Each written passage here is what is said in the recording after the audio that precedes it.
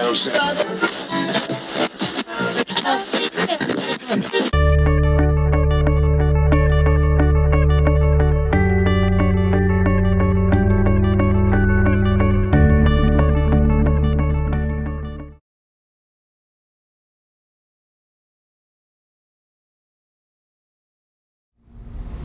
guys! Today, i-review natin itong Bell Dermatologist Approved Hypoallergenic Lightening Makeup. This foundation claims na it moisturizes, smooths optically, and it covers imperfections. Sabi pa dito, UK Hypoallergenic Fluid Foundation optically smooths and lightens the skin, evens out skin tone, and gives a healthy, fresh look. Conceals imperfections and signs of fatigue. Contains pumpkin seed extract and seawater, which have soothing and moisturizing properties.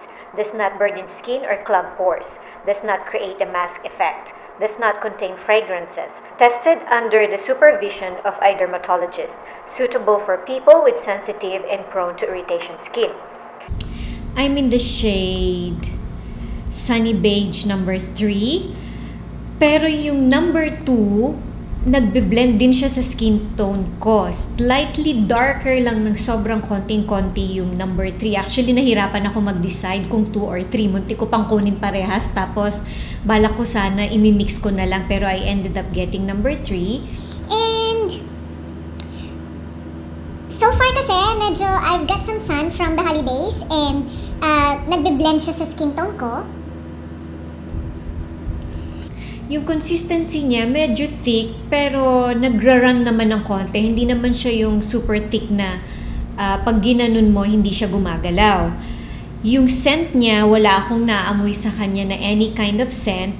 Hindi rin enough to cover any acne marks or pigmentation, so I used a separate concealer to cover that.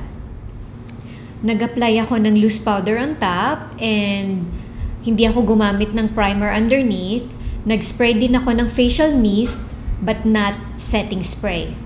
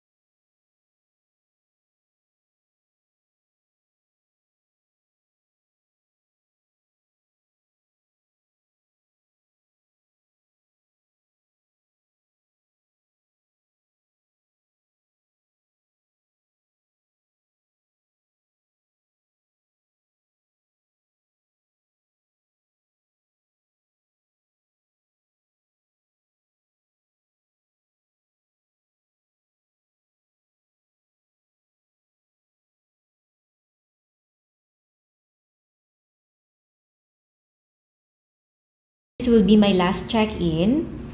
As of now, maganda pa rin yung foundation.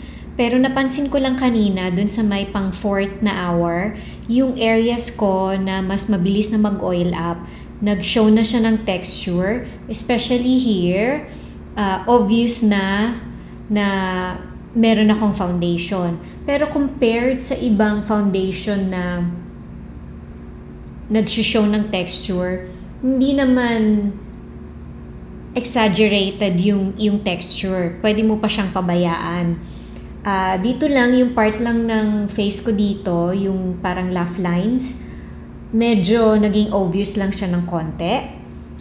Tapos, the rest ng face ko, yung hindi masyadong nag-oil up, hindi siya gumalaw. Maganda pa rin siya. So, I guess itong foundation na to, maganda to sa mga normal skin type. And, I'm not sure kung sa dry, maganda siya. Well, wala namang nag-cling sa any dry patches. So, pwede siguro kasi meron naman siyang moisturizing property. Ngayong pang 8 hour, kasi nga may mga sumasama na foundation kapag nagbablot ka. Second time kong nagblot ngayon. Itong area ng face ko dito, tsaka itong part ng nose ko, nabura na yung foundation. Pero, hindi siya halata na nabura.